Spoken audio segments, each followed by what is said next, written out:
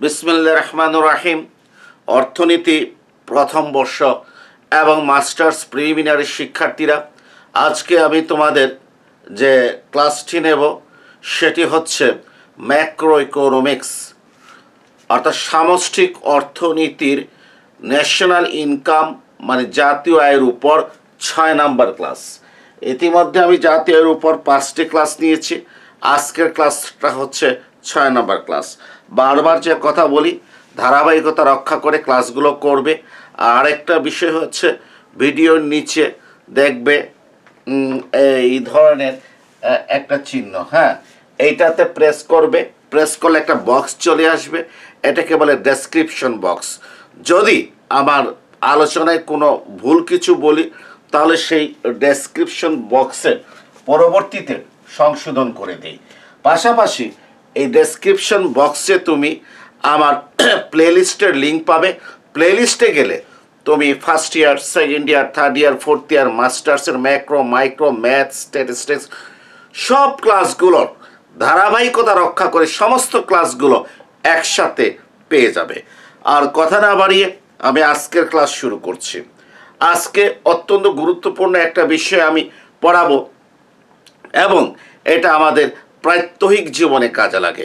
শুধু তাই না, তুমি অর্থনীতি পাশ করার পর যখন বিভিন্ন চাকুরির জন্য আবেদন করবে, জবের জন্য যখন তুমি আবেদন করবে, তখন দেখা যায় ভাইভাতে এই প্রশ্নগুলো তোমাকে করে, যখন জানে তুমি অর্থনীতির একজন স্টুডেন্ট। সেই বিষয়গুলো কি আজকে যেটা পড়াবো সেটা হচ্ছে GNP ডিফ্লেটর, GDP ডিফ্লেটর এবং C.P.I। GNP ডিফ্লেটর মানে গ্রস ন্যাশনাল প্রোডাক্ট ডিফ্লেটর, একটা হচ্ছে gross GDP, gross domestic product ডিফ্লেটর, আর আরেকটা হচ্ছে যে C.P.I, কনজিউমার প্রাইস ইন্ডেক্স। আসলে এই তিনটার মাধ্যমে আমরা মুদ্রাস্ফীতি মানে প্রাইস ইনফ্লেশনটাকে আমরা পরিমাপ করে থাকি। আসো প্রথমে আমি আলোচনা করব GNP ডিফ্লেটর কি।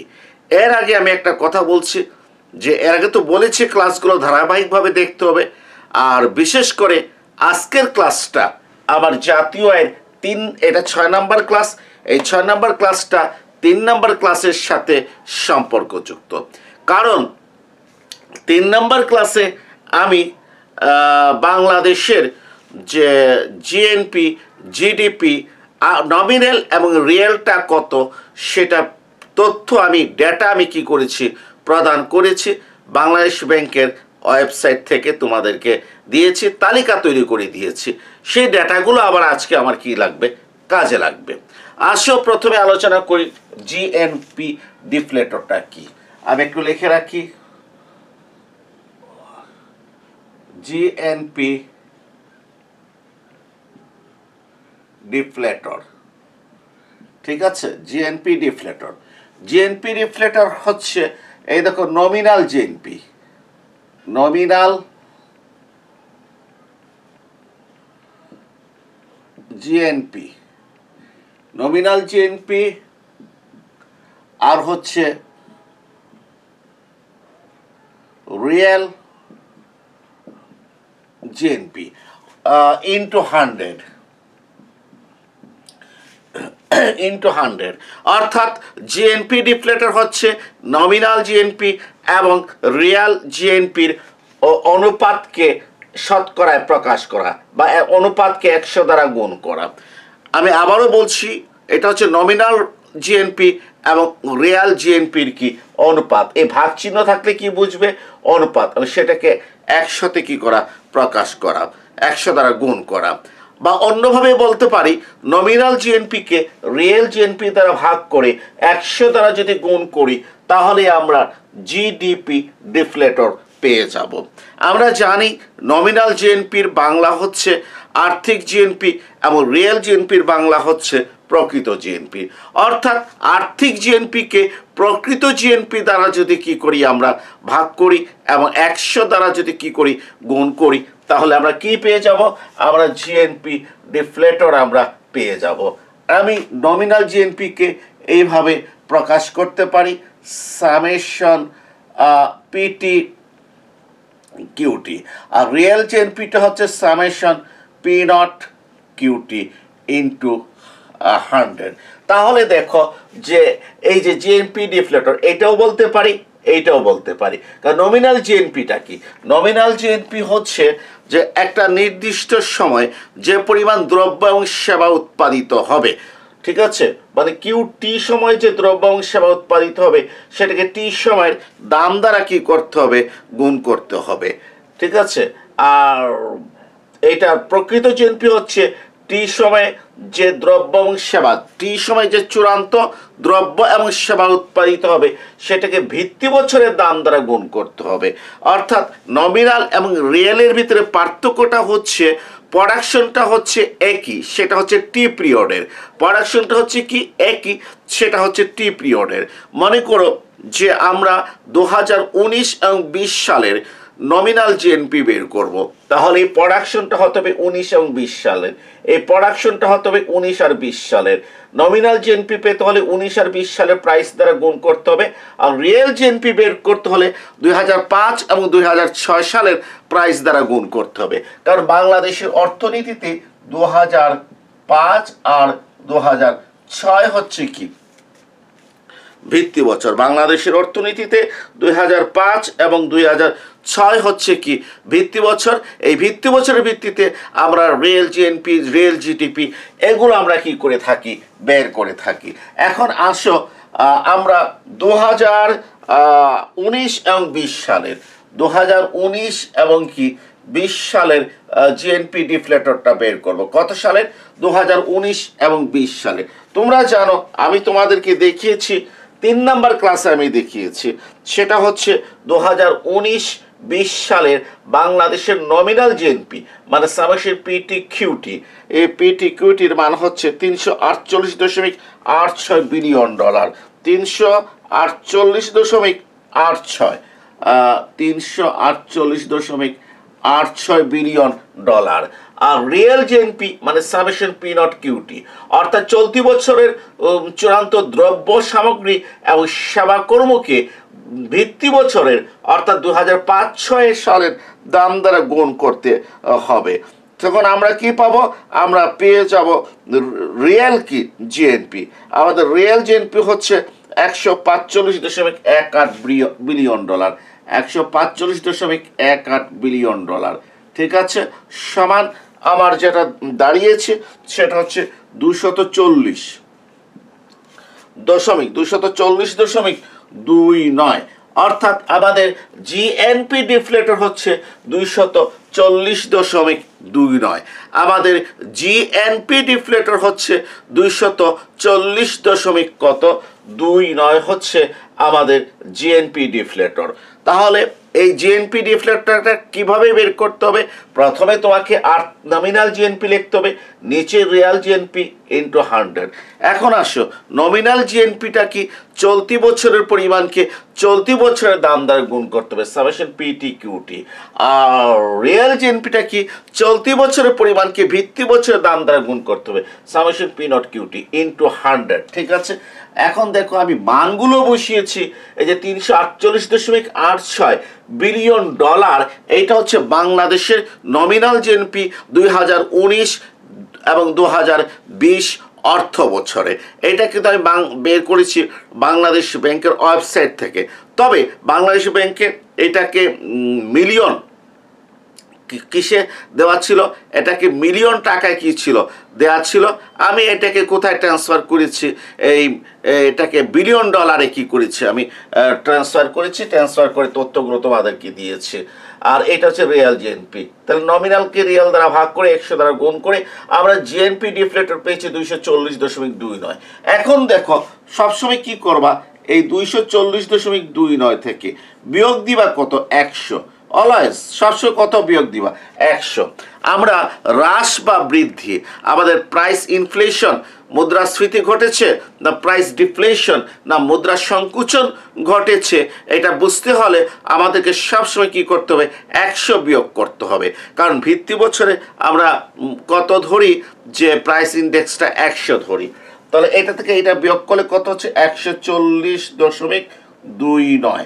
অর্থাৎ যে আমাদের জিএনপি ডিফ্লেটর 240.29 এটা বলছে যে আমাদের মুদ্রাস্ফীতি ঘটেছে 140.29, অর্থাৎ আমাদের দেশে যে দ্রব্য এবং সেবা সামগ্রী কি হচ্ছে উৎপাদিত হচ্ছে এবং সেই সবগুলো সামগ্রিকভাবে আমাদের অর্থনীতিতে মুদ্রাস্ফীতি হয়েছে 140.29।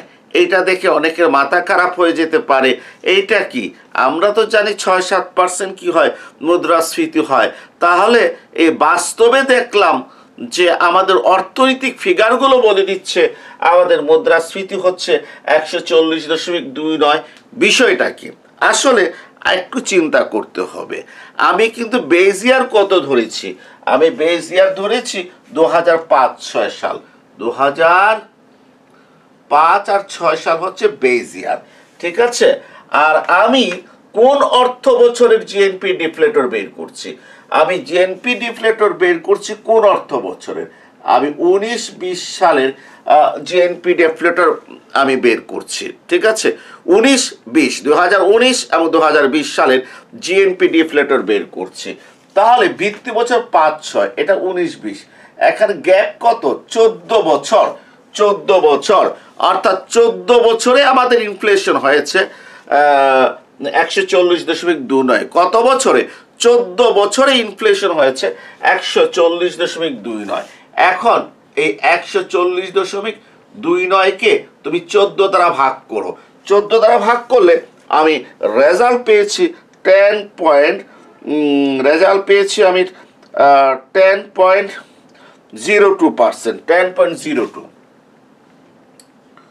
10.02%। 10 পয়েন্ট কত হয়েছে?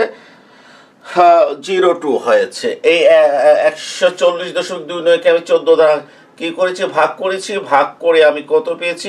10.02 আমি কি করেছি? আমি পেয়েছি। এর মানে প্রতি বছর আমার ইনফ্লেশন হয়েছে, প্রতি বছর আমার ইনফ্লেশন হয়েছে 10.02%, ডাবল ডিজিট।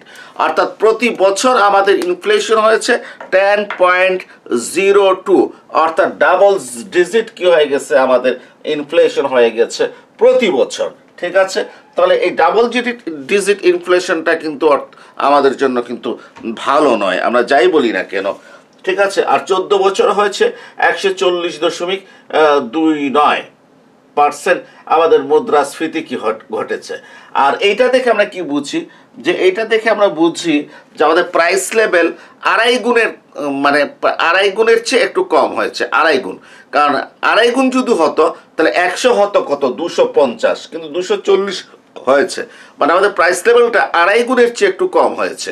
মনে করো যে পণ্যের দামটা 20 টাকা ছিল 2005-6 সালে, সেটা যদি 45 টাকা হতো তাহলে এটা 2.5 গুণ হতো। তাহলে এটা 45 টাকা না 44 টাকার মতো হয়েছে, অর্থাৎ 20 টাকার জিনিস 44 টাকা হয়ে গেছে, ঠিক আছে?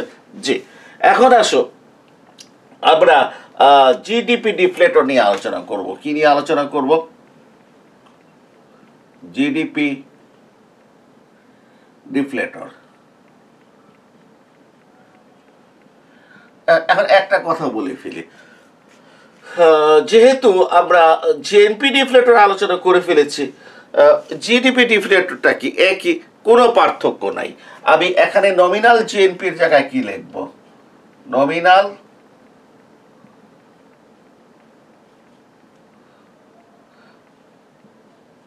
জিএনপির জায়গায় আমি নমিনাল জিডিপি লিখব। আর নিচে কি লিখব? Real GDP into 100। কোনো পার্থক্য নাই, ঠিক আছে? একই। যে জিএনপি ডিফ্লেটর আর জিডিপি ডিফ্লেটরটা কি হবে? Nominal GDP by real GDP into 100। অথবা আর্থিক জিডিপি কে আমরা যদি প্রকৃত জিডিপি দ্বারা ভাগ করি এবং 100 দ্বারা যদি গুণ করি তাহলে আমরা জিডিপি ডিফ্লেটরটা আমরা পেয়ে যাব। এখন আসুন যে এটাকে যদি আমি এইভাবে দেখাতে চাই, নমিনাল জিএনপি হচ্ছে কত? সামেশন পিটি কিউটি, এটা হচ্ছে summation P not cutie into 100। প্রিয় শিক্ষার্থীরা, যে আমাদের যখন আমি জিএনপি ডিফ্লেটর বলবো, উপরে নমিনাল জিএনপি থাকবে, জিডিপি ডিফ্লেটর বললে নমিনাল জিডিপি থাকবে, আর নিচে রিয়াল জিএনপি, এখানে রিয়াল জিডিপি থাকবে। তাহলে এই কিউটি আর এই কিউটির ভিতরে কি পার্থক্য আছে? অবশ্যই দুই কিউটির ভিতরে পার্থক্য আছে। এই কিউটির ভিতরে মনে করেন আমাদের যে নাগরিক যারা দেশের বাইরে যে দ্রব্য সেবা উৎপাদন করে সেটা কিন্তু অন্তর্ভুক্ত আছে। আবার দেশের অভ্যন্তরের ভিতরে সমস্ত কিউটি এইটার ভিতরে কি থাকবে না, কারণ দেশের ভিতরে বিদেশি নাগরিকরা যে দ্রব্য সেবা উৎপাদন করে এই কিউটিটা এখানে কিন্তু থাকবে না, কারণ এটা হচ্ছে জিএনপির ব্যাপার। কিন্তু এই কিউটিতে কিন্তু দেশের অভ্যন্তরে যা আছে সব কিছু কি অন্তর্ভুক্ত। দেশের অভ্যন্তরে যা আছে সবগুলো কোনটা এই কিউটিতে অন্তর্ভুক্ত। দেশের অভ্যন্তরে যে দ্রব্য সেবা রয়েছে সেটা এই কিউটির ভিতরে কি রয়ে গেছে। ঠিক আছে? জি। এখন আসো আমরা দেখি যে আমাদের বাস্তব অর্থনীতি কি বলে। আমাদের দেখেছি আমরা আমাদের 2019-20 সালে আমাদের রিয়েল জিডিপি ছিল $332.90 বিলিয়ন। 332.90 নমিনাল জিডিপি ছিল। আমাদের নমিনাল জিডিপি ছিল $332.90 বিলিয়ন 1919-20 অর্থ বছরে। আমি আবারও বলছি যে আমার বাংলাদেশ ব্যাংকে কিন্তু এই হিসাবটা ছিল মিলিয়ন টাকায়। এই মিলিয়নটাকে আমি কি করেছি যে বিলিয়নে কি করেছি নিয়ে এসেছি, আমার টাকাটাকে আমি ডলারে কি করেছি ট্রান্সফার করেছি। ঠিক আছে? এরপরে দেখো যে আমার 2000 ভিত্তি বছর রিয়েল জিডিপি, ভিত্তি বছরের ধামের ভিত্তিতে আবার রিয়েল জিডিপি 2019-20 অর্থ বছরে ছিল $138.54 বিলিয়ন। $138.54 billion into 100। দেখো এটাকে এটা দ্বারা ভাগ করে কত পেয়েছি? 240 কত 29। অর্থাৎ আবার জিএনপি ডিফ্লেটর আর জিডিপি ডিফ্লেটর দুইটাই কি হয়ে গেছে? সেম হয়ে গেছে। আমি আবারও বলছি, আবার জিএনপি ডিফ্লেটর আর আবার জিডিপি ডিফ্লেটর দুইটাই কি হয়ে গেছে? সেম হয়ে গেছে। অর্থাৎ দেখা গেল যে আবার জিএনপি ডিফ্লেটর অনুযায়ী আমার যে এক প্রাইস লেভেল বেড়েছে 140.29, জিডিপি ডিফ্লেটর অনুযায়ী প্রাইস লেভেল বেড়েছে 140.29। তবে জিডিপি ডিফ্লেটরে শুধুমাত্র দেশের অভ্যন্তরে যে দ্রব্যাংশ উৎপাদিত হয় সেটা কিন্তু বিবেচনায় এসেছে, দেশের বাইরের দ্রব্য সেবাগুলো এগুলো কিন্তু বিবেচনায় কি আনা হয় নাই। তো এরপরও এই দুইটা কিন্তু আমাদেরকে একই রেজাল্ট কি করেছে? দিয়েছে। প্রিয় শিক্ষার্থীরা, এখন আসো আমরা আলোচনা করব সিপিআই নিয়ে। ঠিক আছে? তো এক কাজ করি যে সিপিআই, হ্যাঁ একটু আমরা সিপিআই মানে কনজিউমার প্রাইস ইন্ডেক্স নিয়ে আলোচনা করব। কি নিয়ে আলোচনা করব? Consumer price index, CPI, consumer price index. এই কনজিউমার প্রাইস ইন্ডেক্সটা কি? কনজিউমার প্রাইস ইন্ডেক্সটাকে আমি এইভাবে লিখতে পারি, এটা হচ্ছে CT/C0 ইন্টু 100। এই সিপিআই হচ্ছে সিতে কনজিউমার, পিতে price, I A index. Consumer price index বাংলায় বলা হয় ভোক্তার দাম সূচক, এবং সাধারণত আমরা ইনফ্লেশনটা এই ভোক্তার দাম সূচকের মাধ্যমে প্রকাশ করে থাকি। ঠিক আছে? এখন আসো প্রথমে আমি এই সিটির ব্যাখ্যাটা জানবো। সিটি হচ্ছে কনজিউমার, এই সিটির ব্যাখ্যাটা আমি কি করব জানবো। এটা হচ্ছে এই সিটিটা কি? এই সিটির ব্যাখ্যাটা হচ্ছে কস্ট অফ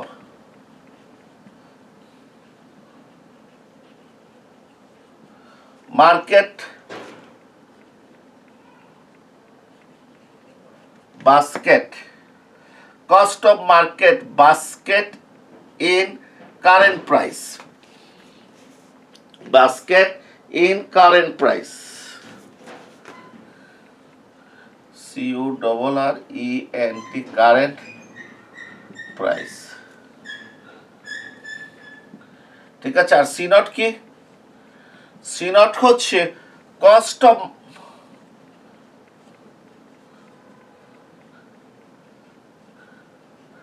মার্কেট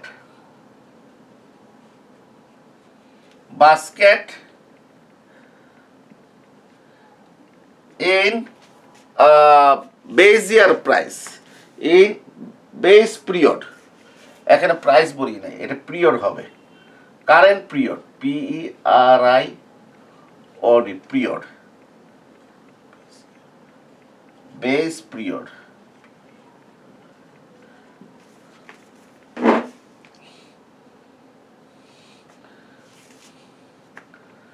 জি তাহলে দেখো এখানে সিটি হচ্ছে cost of market basket in current period R C not হচ্ছে cost of market basket in base period ঠিক আছে এখন আসি আমরা একটু ব্যাখ্যাতে সিপিআইটা কি সিপিআইটা হচ্ছে যে cost of market basket in current period অর্থাৎ চলতি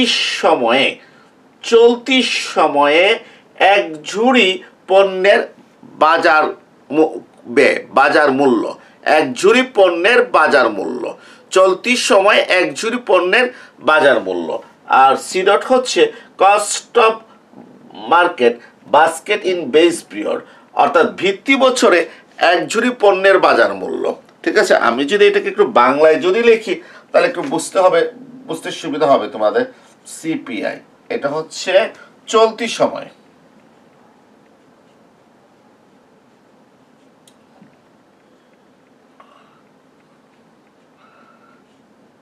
এক ঝুড়ি পণ্যের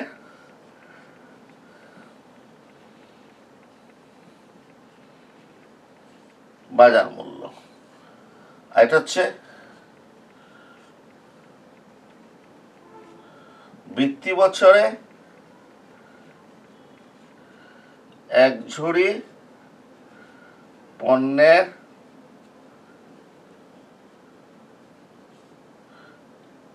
বাজার মূল্য ইন্টু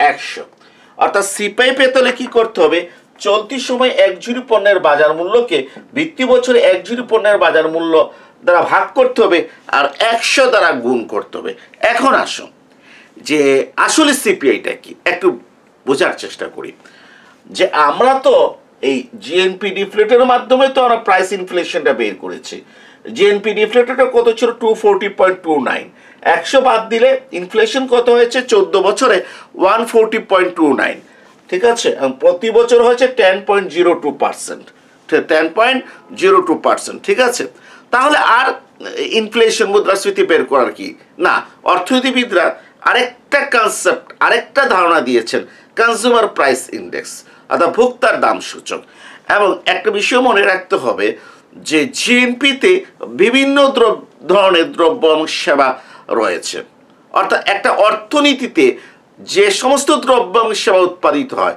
সবগুলো কি আছে জিএনপির ভিতরে কি রয়েছে কিন্তু একজন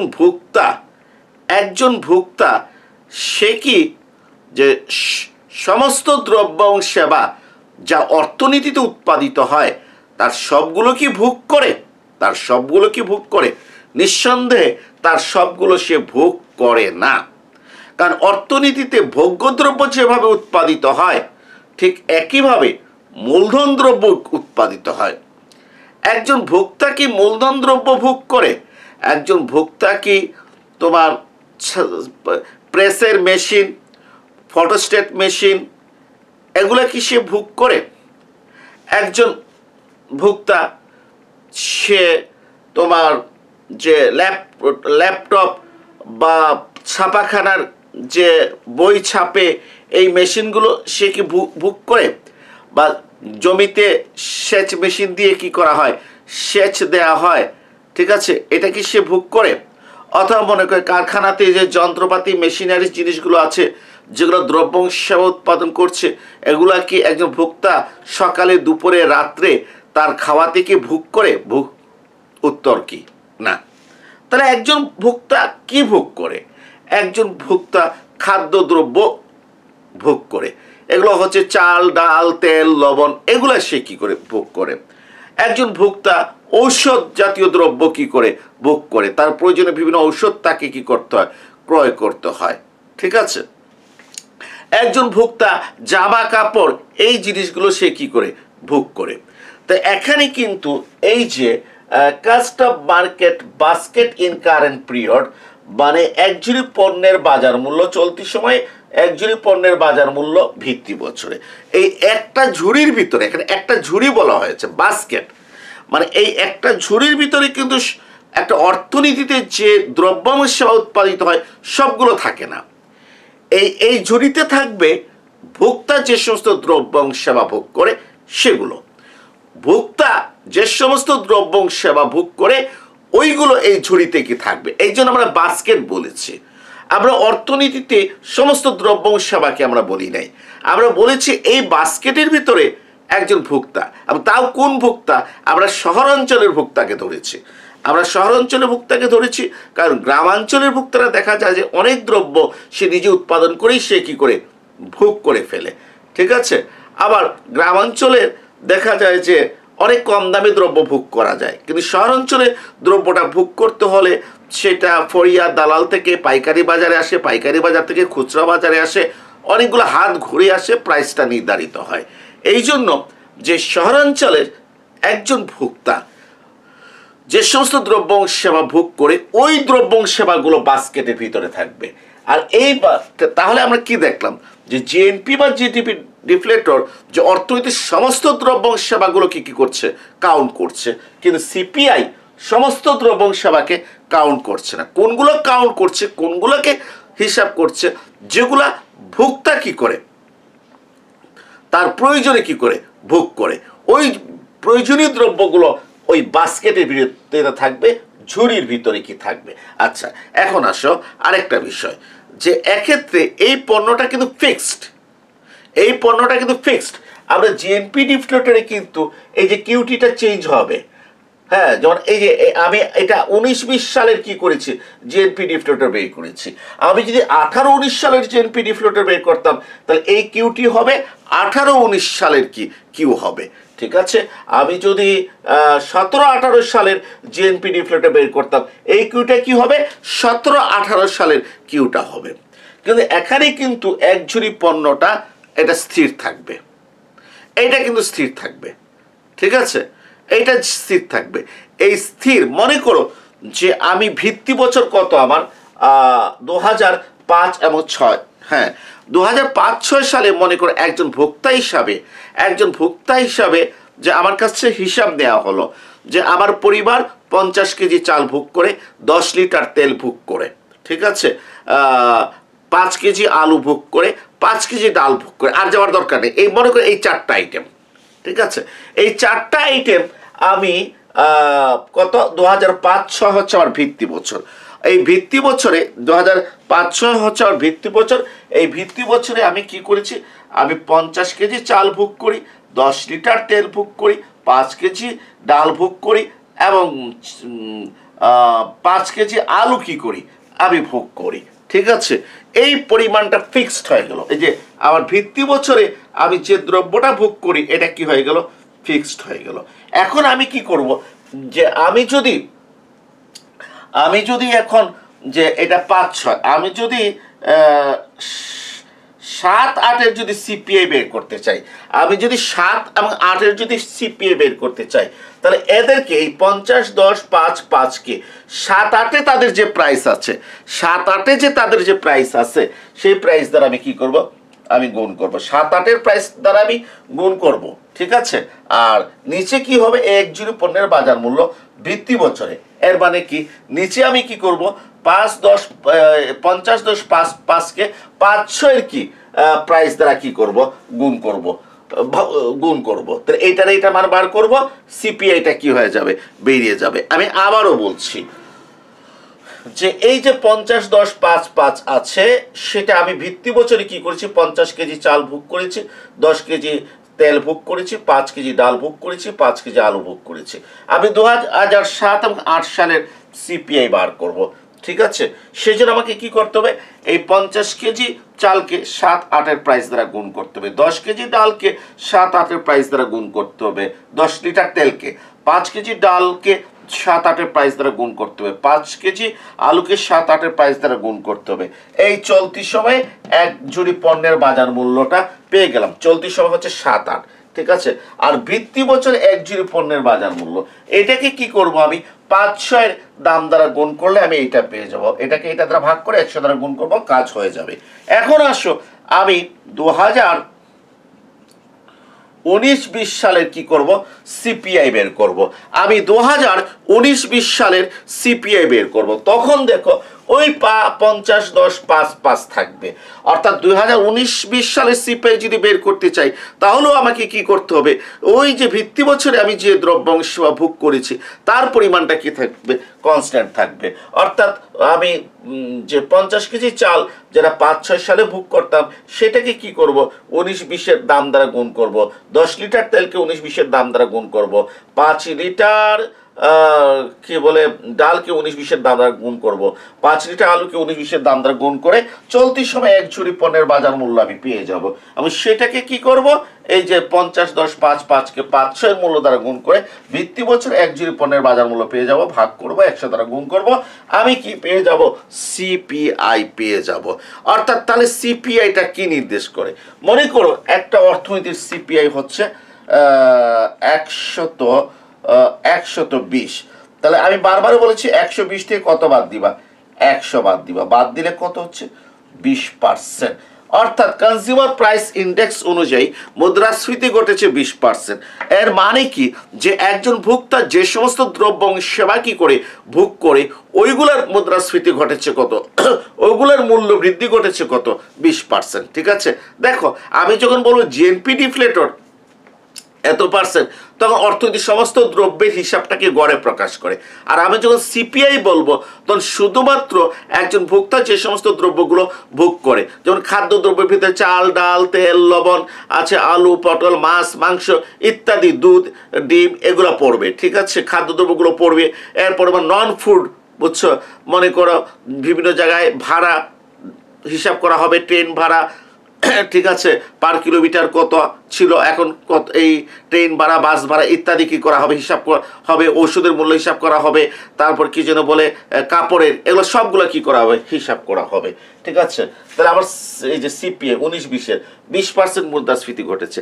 এর মানে আমি কি বুঝবো জানো, আমি বুঝবো যে ভিত্তি বছরে 2005-06 সালে যে দ্রব্যগুলো ভোগ করতাম, 2005-06 সালে যে দ্রব্যগুলো ভোগ করতাম, 19-20 সালে সেই দ্রব্যগুলো ভোগ করতে গিয়ে কনজিউমার প্রাইস ইন্ডেক্স 120, মানে আমার 20% বেশি খরচ হচ্ছে, 20% বেশি খরচ হচ্ছে। এর মানে আমি যদি 2005-06 সালের জীবনযাত্রার মান যদি রক্ষা করতে চাই, আবার খরচ 20% বাড়াতে হবে। আমি যদি 20% খরচ বাড়াতে পারি, আবার জীবনযাত্রার মান 5-06 সালের সেম থাকবে।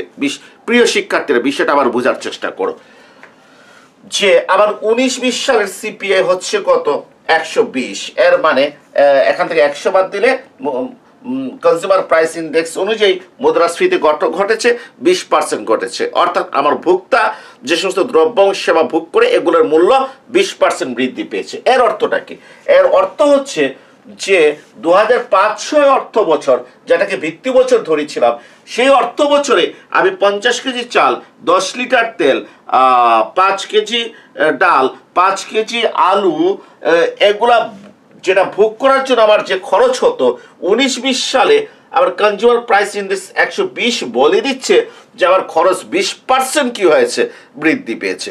অর্থাৎ আমি খরচ যদি 20% বৃদ্ধি করি, তাহলে কিন্তু এই বাস্কেটটা আমি কি করতে পারি, এই বাস্কেট অফ গুডসটা আমি কি করতে পারি, আমি ভোগ করতে পারি, যদি খরচ যদি আমি 20% যদি কি করতে বাড়াতে পারি। তাহলে কনজিউমার প্রাইস ইন্ডেক্স কি দেখাচ্ছে, কনজিউমার প্রাইস ইন্ডেক্স দেখাচ্ছে যে ভিত্তি বছরের স্ট্যান্ডার্ডটা মেনটেন করার জন্য বর্তমান সময়ে খরচ কি পরিমাণ বাড়াতে হবে, খরচ কি পরিমাণ বাড়াতে হবে। যদি কনজিউমার প্রাইস ইন্ডেক্স যদি কত হতো, যেমন আমি বলছি যে 106 হতো, তা আমি কি বলবো যে ভিত্তি বছরের যে স্ট্যান্ডার্ড, এই যে স্ট্যান্ডার্ডটা, হ্যাঁ, এটা মেনটেন করার জন্য চলতি বছরে আমাকে 106 বেশি 6% খরচ কি করতে হবে, বাড়াতে হবে। তাহলে কনজিউমার প্রাইস ইন্ডেক্সে একটা সুবিধা হলো যে জীবনযাত্রার মানটা ভিত্তি বছরের স্তরে রাখার জন্য আমাকে খরচ বাড়াতে হবে 6%। এখন যদি দেখি আমাদের আয় বেড়েছে 10%, আয় কত বেড়েছে 10%, তাহলে আমরা ডেফিনেটলি বলতে পারবো আমাদের জীবনযাত্রার মান কি হয়েছে, উন্নত হয়েছে। কিন্তু আমাদের আয় যদি বাড়ে 5%, ভিত্তি বছর স্ট্যান্ডার্ড মেনটেন করার জন্য খরচ বাড়াতে হবে 6%, আয় বেড়েছে 5%, আমি বলবো যে আমাদের জীবনযাত্রার মানের কি হয়েছে, অবনতি হয়েছে। তো প্রিয় শিক্ষার্থীরা, এখন আসো যে আমি তোমাদেরকে একটু সিপিআই একটা উদাহরণ, সিপিআই বাস্তব উদাহরণটা আমি কি করি তোমাদেরকে দিই। আমাদের বাংলাদেশের অর্থনীতি সিপিআইটা আমি তোমাদেরকে দেখাচ্ছি। 2005 হচ্ছে আমাদের কি ভিত্তি বছর, 2005 ভিত্তি বছর। 2017-18 সালে সিপিআই 2017-18 সালে আমাদের সিপিআইটা ছিল 245.22, 245.22, ঠিক আছে। তারপর 2018-19 সালে আমাদের সিপিআইটা হচ্ছে 258.65, 258.65, অর্থাৎ 2017-18 সালে আমাদের সিপিআইটা হচ্ছে 245.22, আর 2018-19 সালে আমাদের সিপিআইটা হচ্ছে 258 কত, 258 কত 65, ঠিক আছে। এর মানে কি দেখো যে আমার তো ভিত্তি বছর কত 5-6, ঠিক আছে। অর্থাৎ 5-6তে সিপিআইটা কত ছিল, 100 ছিল 5-6তে। এই 5-6 থেকে 2017-18 এখানে কিন্তু এক বছরে কিন্তু ইনফ্লেশন 145.22% হয় নাই, এক বছরে ইনফ্লেশন 145.22% হয় নাই। এগুলো হচ্ছে অনেকগুলা বছরে, এই 5-6 থেকে আরম্ভ করে 17-18 পর্যন্ত যতগুলা বছর আছে সবগুলা বছর এখান থেকে এখানে এই রেঞ্জের ভিতরে কত হবে, মানে 11 বছরের মতো হবে। এই 11 বছরে কি হয়েছে আমার ইনফ্লেশন হয়েছে, এই রেটে আমার কি হয়েছে ইনফ্লেশন হয়েছে আমার 11 বছরে এটা কি ইনফ্লেশন হয়েছে। আর এটা সম্ভবত 12 বছরে ইনফ্লেশন হয়েছে কত, 100 বাদ দিলে 158.65%, ঠিক আছে। 12 বছরে আমাদের হয়েছে। আমরা ভোক্তারা যে খাদ্যদ্রব্য এবং যে কাপড় চোপড় ঔষধ এই বিভিন্ন দ্রব্য যেগুলো ভোগ করি সেগুলোর কি হয়েছে ইনফ্লেশন হয়েছে।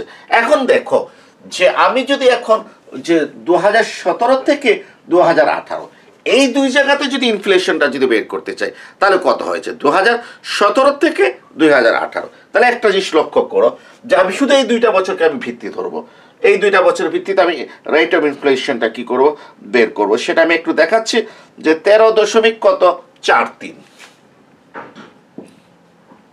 আমার সিপিআই কত বেড়েছে, যে 2017-18 ছিল 245.22, আর 18-19 হচ্ছে 258.65, তাহলে সিপিআইটা বেড়েছে কত 13.43। এখন যে এই 13.43 আবার সিপিআইটা বেড়েছে কয় বছরে বেড়েছে, এক বছরে।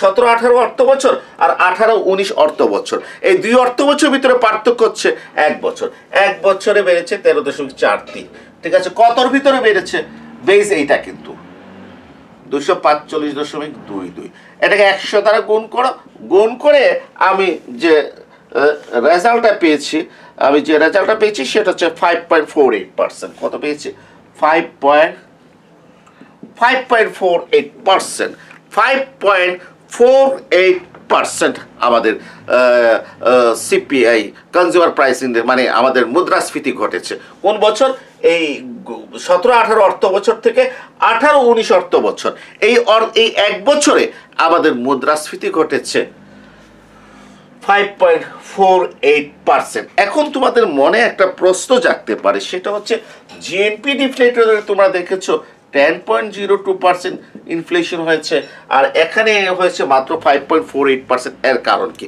অনেক হয়তো উত্তরে বলবে যে জিএনপি ডিফ্লেটরের সমস্ত দ্রব্যগুলো কি করা হয়, বিবেচনা করা হয়, আর সিপিআইতে শুধুমাত্র ভোক্তারা যে সমস্ত দ্রব্যাংশ সেবা ভোগ করে সেগুলো বিবেচনা করা হয়।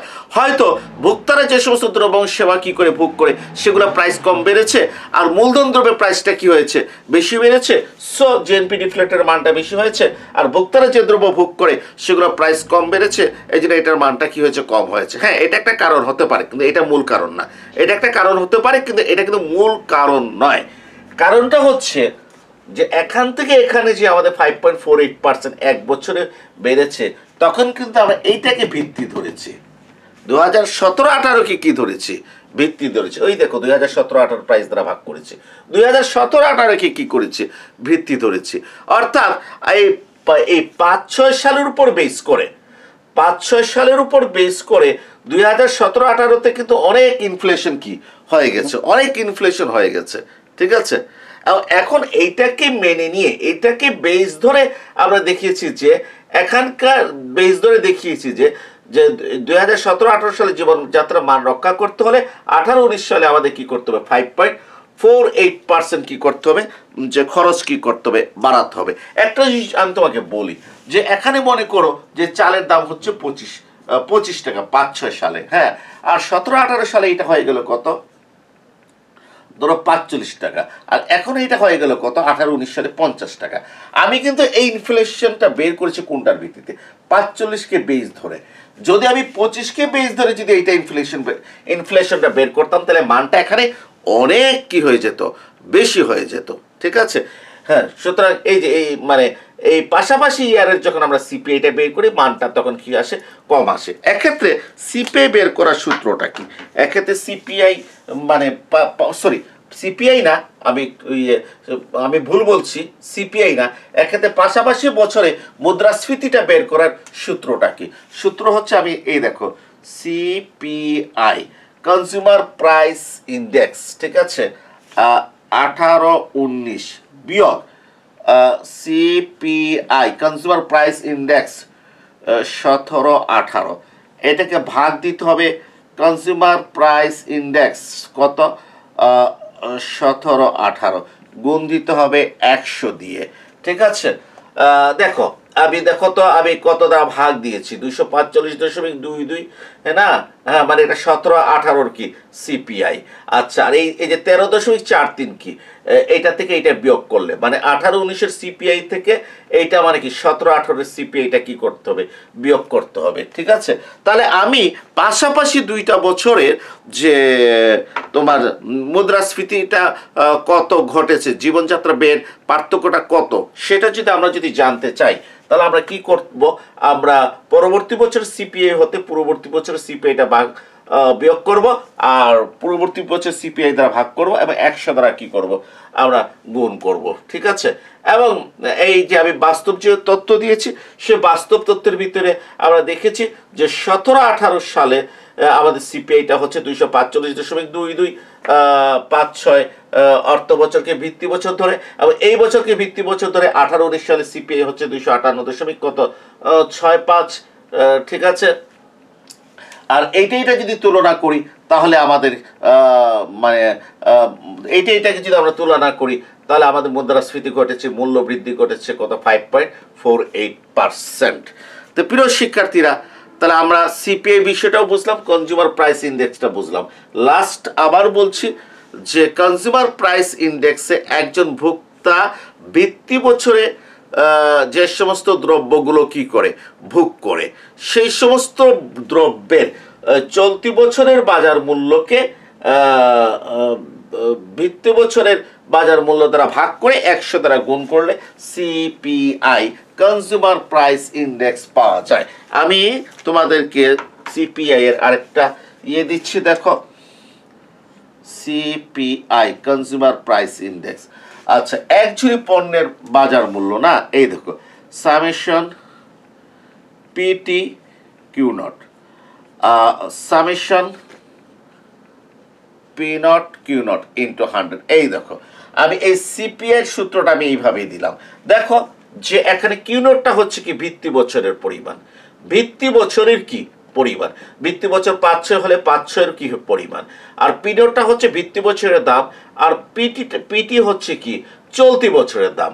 তুমি যদি 16-17 সালের সিপিআই যদি বের করতে চাও তাহলে এটা 16-17 দাম হবে।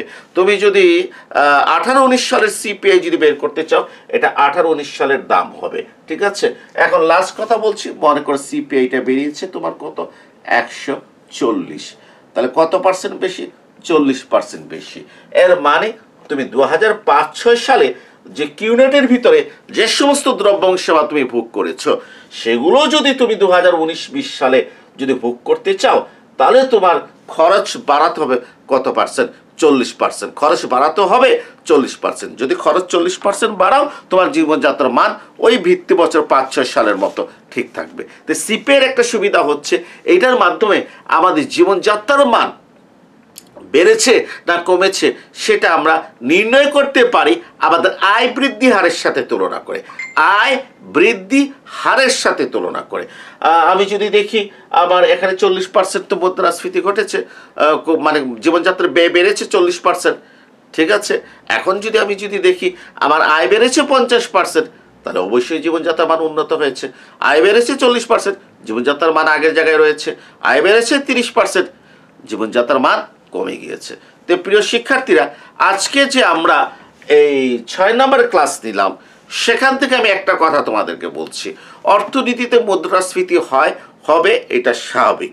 ঠিক আছে, মুদ্রাস্ফীতি হওয়ার সাথে সাথে যাতে আমরা যাতে মনে না করি যে আমাদের জীবনযাত্রার মানটা কমে গিয়েছে, কারণ আমাদেরকে দেখতে হবে যে বিশেষ করে সিপিআই এর মাধ্যমে আমাদেরকে দেখতে হবে যে আমার সিপিআই যদি এই 140 হয় তাহলে আমাকে দেখতে হবে যে আমার জীবনযাত্রার মান পূর্বের স্তরে রক্ষা করার জন্য আমার খরচ 40% বাড়াতে হবে। এখন আমি এই খরচ 40% বাড়াতে পেরেছি কিনা সেটা নির্ভর করে যে আমার আয় কি হারে বৃদ্ধি পেয়েছে, অতএব আমার আয় বৃদ্ধির হারটা কি করতে হবে দেখতে হবে। সুতরাং যে অর্থনীতিতে আমাদের জীবনযাত্রার মান বাড়লো না কমলো সেটা শুধুমাত্র আমরা কনজিউমার প্রাইস ইন্ডেক্স এটা দেখে কিন্তু আমরা সিদ্ধান্ত নেব না। আমরা কনজিউমার প্রাইস ইন্ডেক্সের পাশাপাশি আমাদেরকে দেখতে হবে যে এই জনগোষ্ঠীর আয় স্তর কি হারে বেড়েছে, এরপর দুইটা কম্পেয়ার করে আমরা সিদ্ধান্ত নেব। সবাইকে ধন্যবাদ জানিয়ে আজকের ক্লাস এখানেই কি করছি শেষ করছি।